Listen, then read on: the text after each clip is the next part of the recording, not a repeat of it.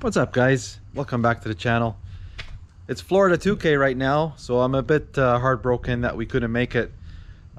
Figured I'll give you guys some updates on what's going on with the car. I haven't posted in a while, but she's parked for the season. I sold the tires because there's no point letting them sit all winter.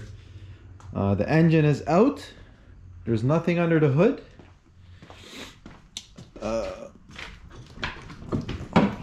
Nothing there. The block is in that box. I already wrapped it up, so I figured I'm not going to open it up again, but it's ready to be picked up. We're sending it back down to Texas. Aero Machine, that's who built the engine, well, the short block, so we're sending it back down. So Scott there at Aero Machine is going to fix it up. Unfortunately, we cracked some sleeves, and it's purely my fault, and I admit it. We did a quarter-mile hit, and I didn't change the limiter. I tried to change the limiter to 10,800 and it didn't take it. There was some other coolant limiter. So anyway, long story short, the trap 200 miles an hour, and I was on the limiter for about a second. And I just learned that if you sit on the limiter for that long, there's a lot of stress on the engine when you're doing 200 miles an hour at 68 pounds of boost.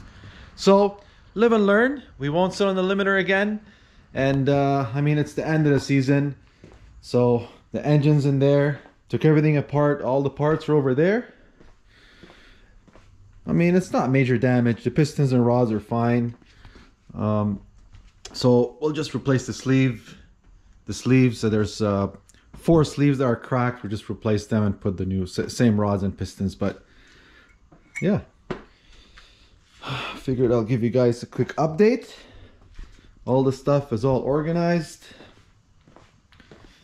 This beautiful manifold from PHR. I don't know if you guys ever seen it up close, but this thing makes so much power so easily with no back pressure.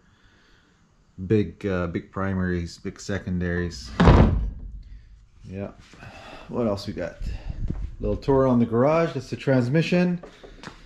Pretty simple. It's a Rossler XHD with a standard input shaft. It's called a JW bell housing. It's a stock case. I have like a carbon cover for it somewhere there. I don't know where it is.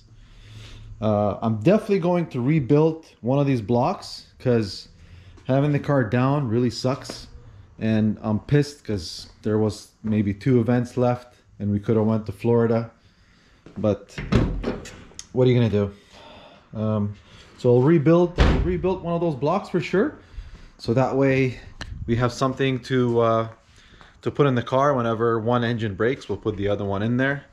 The other thing that we're doing this winter, I gotta do something about this problem. So what's happening, you wouldn't believe this, when the car launches, the car's twisting so much that this area here is touching here. I don't know if you see the paint is starting to wear off, but that's how much the car is twisting. It actually broke the tail lights. That's how much, see, even here it broke the tail lights. That's how much the car is twisting. So the cage doesn't really have anything in the back, so all I have is these 2 bars here. So I have to make up my mind if we're going to put a 4-link in the car. For those guys who don't know what a 4-link means, this car has an independent rear suspension. So the diff is separate, and then you have axles. So ideally you would want a solid axle and then a 4-link. So you have like 2 little bars that come from front to back, and that's what supports the rear axle. But this car is still an independent rear suspension, as you can see. I don't know if you guys ever seen how much space is here, but see how close it is. That's a 10-inch rim, and I have the Buck Performance traction arms. These are the angled ones, so look how much space they give you. But I'm debating if I'm going to remove the IRS and go 4-link, and that way the car will be a lot more consistent when launching. But that's going to cost a lot, so I'm not sure yet. I think what we'll do is we'll reinforce the cage, and we'll add some bars over here, maybe put an X here, and reinforce the rear area. So we're not 100% sure what direction we're going to take for now. I'd like to go 4-link, but I think that's about $15,000 to go 4-link, and the car has to be cut up.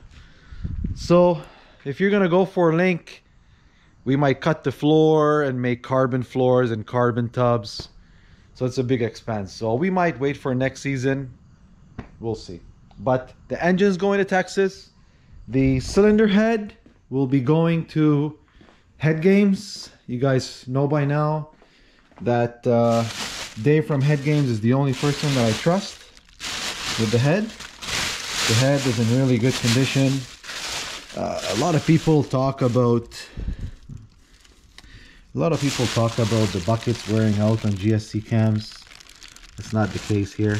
I mean, one of them has a little bit, but you can replace that. Nothing major. See, all the buckets are in good shape. So this head will be going to Dave at Head Games. He's going to take out the buckets, take out the springs, and he'll check the spring height. Make sure that the spring height is good. He'll check the valves. Nice port in there. You know, these are the cams. We'll go over the cams, make sure they're good. But that's about it. So I figured I'll give you guys a quick update. Stay tuned for more. I'm gonna be getting some engines here to rebuild shortly. I'm gonna have a 2JZ. We'll probably have a video of taking it apart and putting them back together. All right, guys. Take care. Peace.